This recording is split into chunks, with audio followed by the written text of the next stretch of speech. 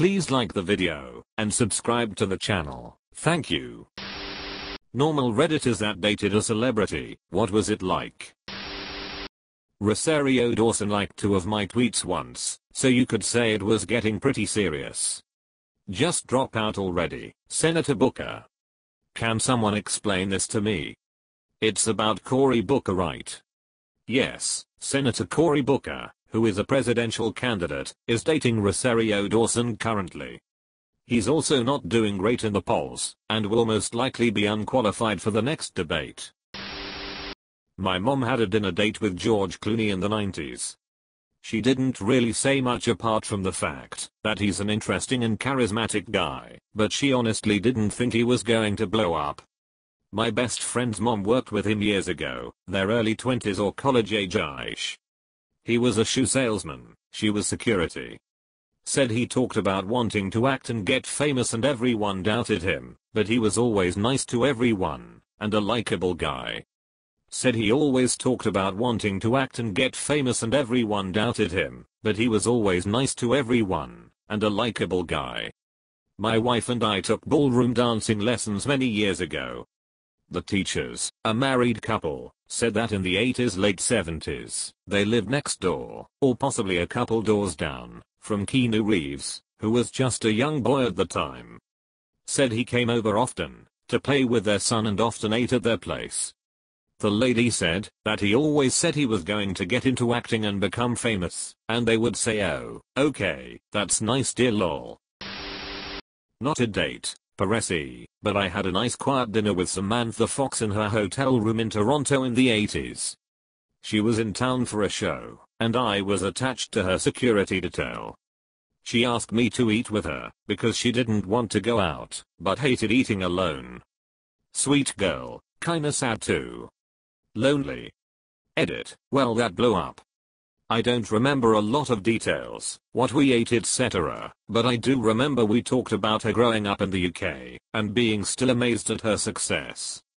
I do remember she said she looked forward to seeing the world on tour, but apparently the world all looked like the same hotel room. She never got to just explore and play tourist. Wow, she seemed like the sexiest woman alive to me when I was young in the 80s. Same here. First boobs I saw, circa 1987. Angry mother noises. A family friend's mom went clubbing with Lady Gaga. Afterwards, Gaga asked if she knew who she was. Friend's mom had no idea. This is my favorite one so far. It's endearing to think of someone hanging out with Lady Gaga and having zero clue who she is. How did she end up clubbing with Lady Gaga? Was this a long time ago? Were they not being mobbed by people? Just trying to imagine the circumstances that led to this, and can't. Reminds me of my best friend's dad. He was volunteering at a local festival/concert many years ago, and in search of a bathroom he wandered into the backstage area. At that time, Velvet Revolver was a thing, and they were the show's headliners, so my friend's dad ends up back there, and the band is slowly getting ready for when it's time for their set. Friend's dad asks / where the bathroom is, and / points it out. Friend's dad takes a piss, then comes back and smokes a cigarette while making small talk with / then heads back. Had no idea who he was hanging out with. Celebrities probably enjoy having a conversation with someone who has no idea who they are and treats them like a normal person. Back when they were still a small bar band, my mother had drinks with the Cult. The lead singer had told her he was in a band, but she didn't believe him. So when they played Wildflower that night, he dedicated the song to her. Dude, that's awesome, I love the Cult. Yes, all glory to the Cult. The leader calls us to our award.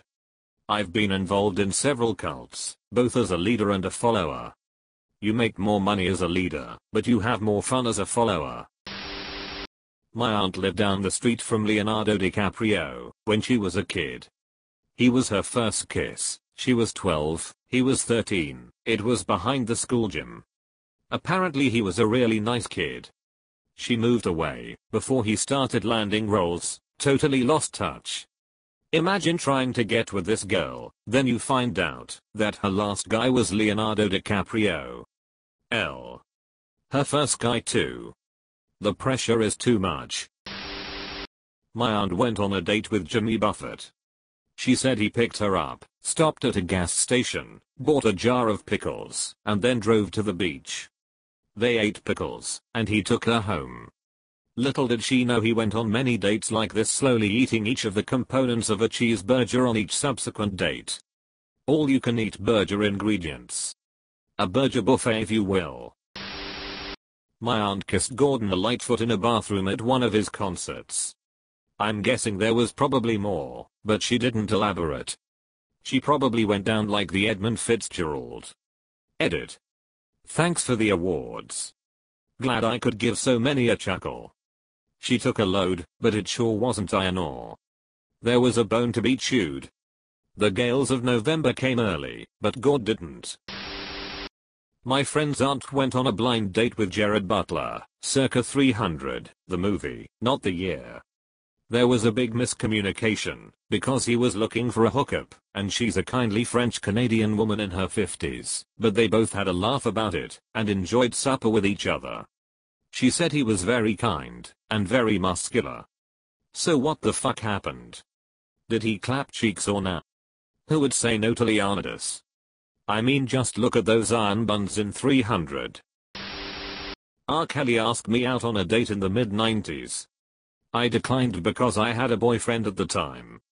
Besides, I was too old for him, lol. So you were, what, 18 years old? I was actually 21, and working retail at the Beverly Center. Back then it was a pretty popular shopping center for celebrities and musicians.